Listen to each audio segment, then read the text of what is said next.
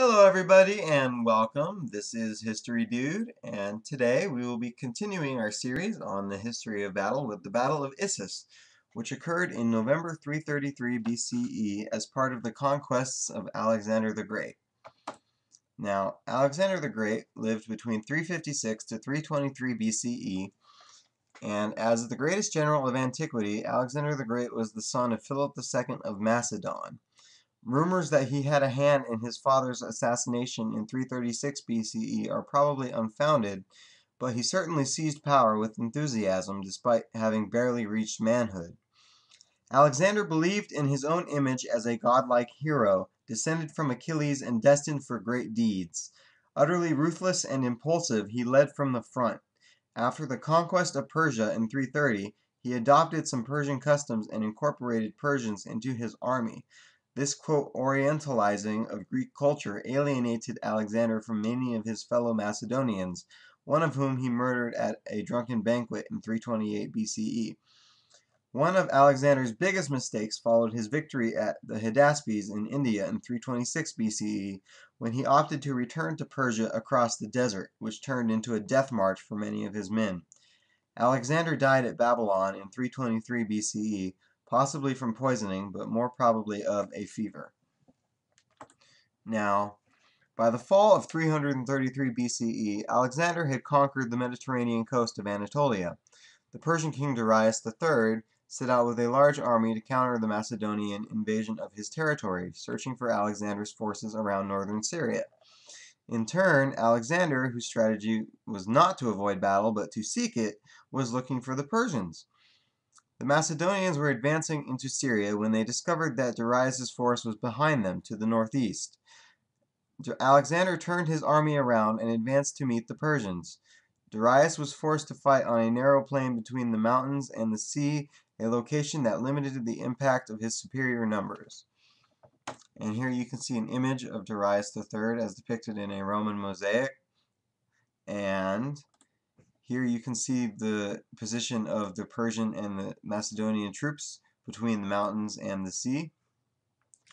Although Alexander's forces were stretched thin, with the phalanx in the center far shallower than the traditional Macedonian 16 ranks, he was able to extend his line from the foothills to the beach.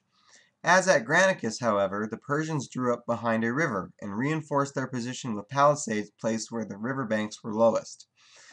These defenses only heartened Alexander and his companion cavalry, who saw it as a sign that the Persians lacked the stomach for a fight. The battle began with Darius sending troops into the foothills in an attempt to outflank the Macedonians, but this maneuver was seen off by Alexander's archers. Alexander then seized the initiative, ordering a general advance. The infantry stepped forward in tight phalanx formation, sarissas, their long spears, lowered in the front ranks to spear the enemy and raised in the back ranks to ward off missiles. Alexander, who had positioned himself on the right of his line with the companion cavalry, led the charge across the river into a combined force of heavily armored Persian cavalry and light infantry. On the beach on his left, Alexander's Thessalian horsemen and the Persian cavalry ran into one another at the charge. The Macedonian infantry was soon in trouble. Fording the river, they lost formation, and gaps began to open in the bristling wall of sarissas, allowing Darius' Greek mercenary foot soldiers to get in among their opponents. But on the right, the shock effect of the Macedonian cavalry was irresistible.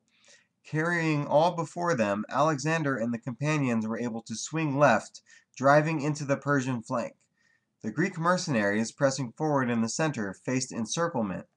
Darius himself came under threat and, as the Macedonian cavalry fought their way towards him, he fled the battlefield.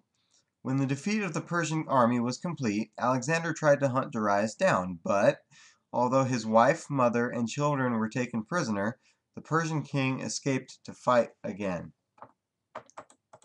And now, here you can see a Roman mosaic showing Darius fleeing in his chariot as Alexander, to the left, spears a Persian horseman. The long spears in this scene were a feature of the Macedonian phalanx. The artist has, rightly or wrongly, attributed them to Darius' Greek mercenary infantry.